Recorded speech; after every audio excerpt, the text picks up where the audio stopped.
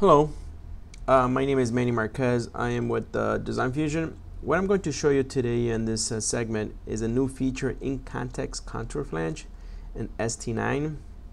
So what I have here is a DC to AC power converter, and I need to design a top cover for this power unit here. So the first thing I like to do is kind of create a part in the context of the assembly. So I'm going to simply select the material, and I'm going to go ahead and give it a name. I'm going to call that top cover 1, 2, 3, 4, 5, and go ahead and accept that. But before I show you that new feature or that new functionality, I just briefly touch on what you had to do in previous versions, such as in ST8. So before you had to do that, you have to have a sketch present in order for you to do that. And typically you use the include command or the project to sketch command here, and simply select the plane.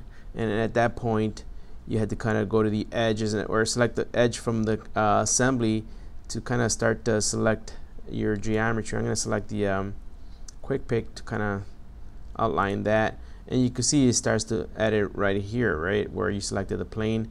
And I could keep selecting geometry, such as there, and kind of work my way in here. So you can kind of get the point, right? Obviously, I need to get the other side over here as well.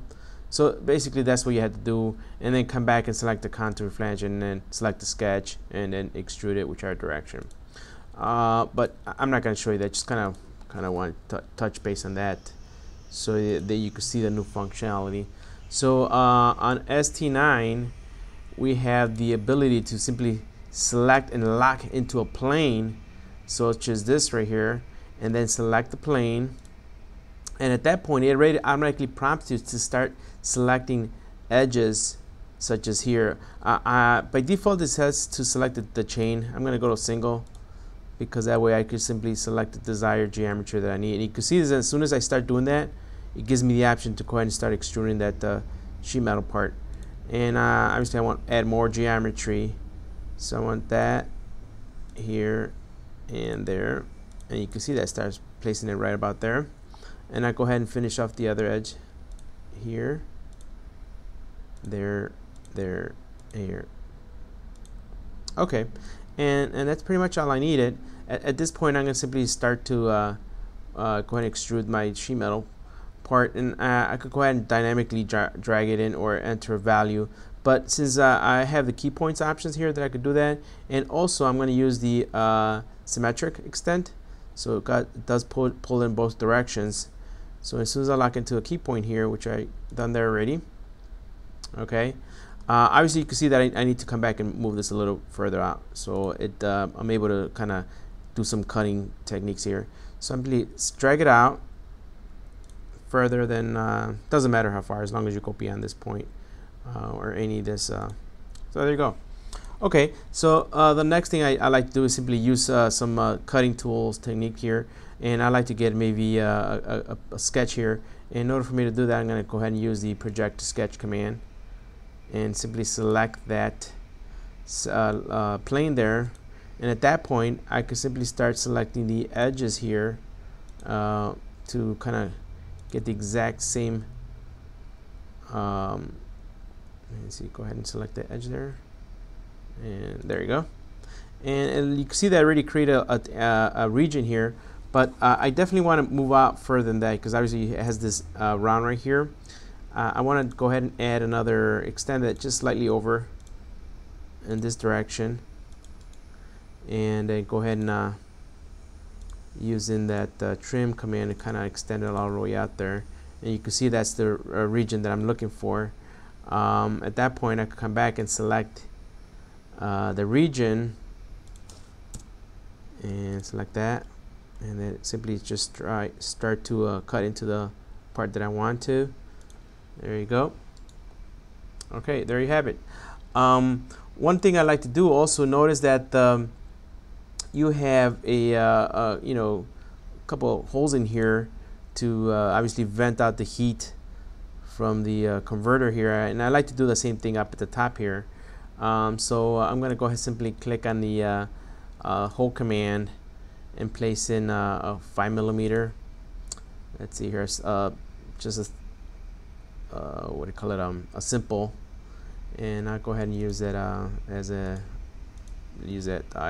see, ISO, and make that a 5mm. Select 5mm here, there you go, and simply place that here. And I'm going to come from the top here, so I can select the center of that right here, your origin, and make sure I lock into that. Let me select all here. There you go. All right. So now that I've created that one, obviously I need to go ahead and pattern that.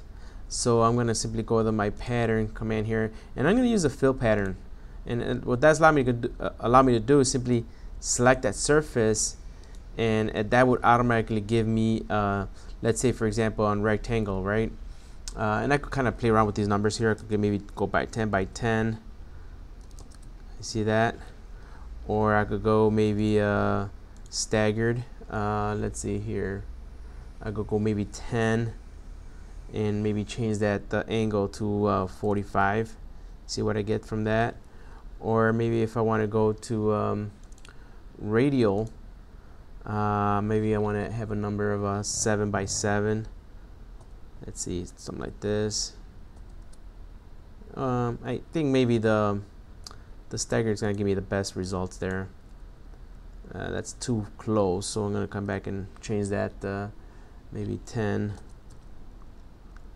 by 45. Actually, you know what, 60 looks better. There you go. And accept that.